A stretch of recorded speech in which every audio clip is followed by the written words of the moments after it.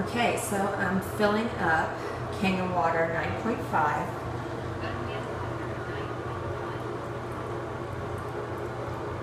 Takes a little bit for it to come out. Today I'm going to measure the ORP. That's the oxidation reduction potential of Kangen water versus the other waters like bottled water and also tap water. I think that's enough.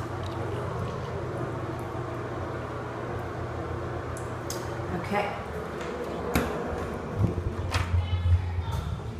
I'm going to take this water. This is our Kangen water. And then this is my ORP meter, the oxidation reduction potential meter. I'm going to fill up tap water, filter tap water.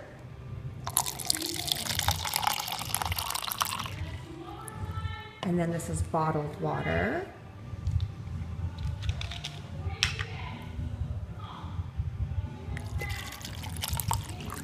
All right, I think we just have 3 waters. That's all we need for now. So the ORP of a water, when it's positive, it means that it's oxidizing.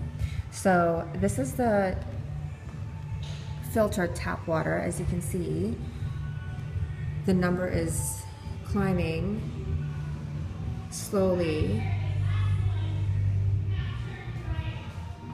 I've done this in the past and it's about 250. So it's about positive 185, 186, currently climbing. Gotta give it a little bit of time for it to see how high it'll go.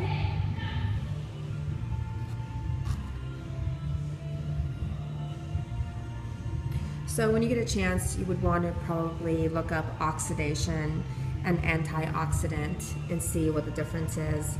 Basically, you don't want to oxidize. That's how we get older.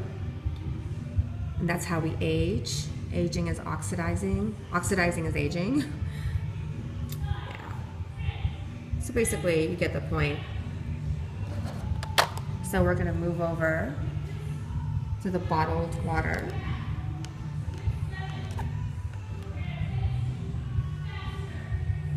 And this is also positive, and it's climbing. It goes all the way up to 260, 270. So when you look at bottled water, it is actually oxidizing.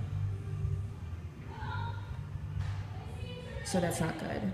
So one of the properties of the Kangen water is that it is antioxidant, as you will see now. So let's say this is 215, and then moving that over to the Kangen water, and you'll see immediately it's negative 480 and climbing. So it's basically one of the most antioxidant drinks you can have.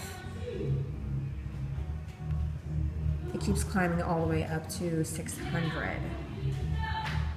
Basically, if you're drinking this water over time,